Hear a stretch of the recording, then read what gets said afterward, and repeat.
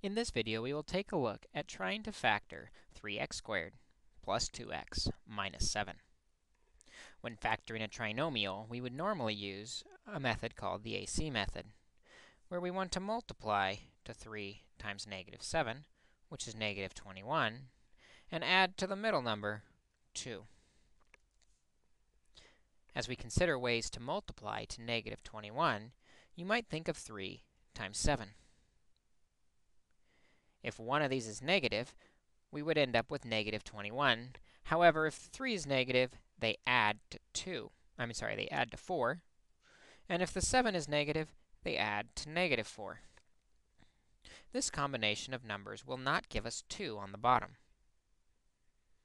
Another way to multiply to 21 would be 21 times 1.